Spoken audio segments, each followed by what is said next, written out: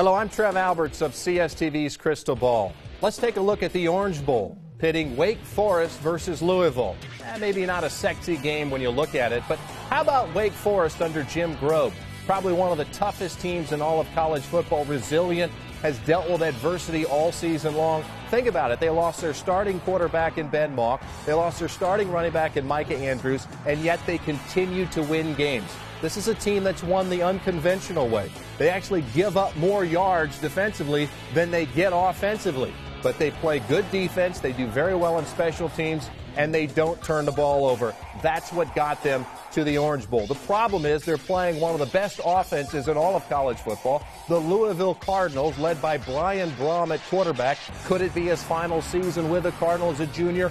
Could he go to the NFL draft? This is an offense on fire, the #2 offense in all of college football. Balanced offense, 10th in the nation in run offense and 7th in pass offense.